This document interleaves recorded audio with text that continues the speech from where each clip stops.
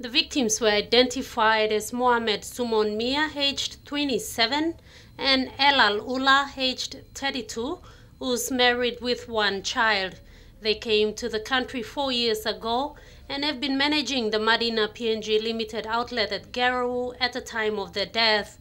Their bodies are now at the funeral home and will be flown back to Bangladesh this week.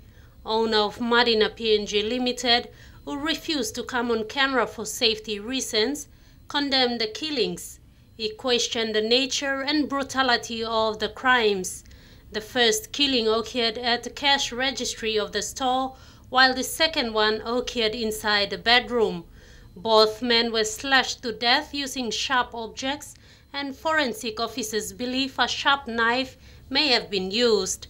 The relatives of the deceased have already been informed. In the meantime, CID officers have been dispersed to Rigo, where they believe the suspect has gone into hiding. Ruth Rungula, National MTV News.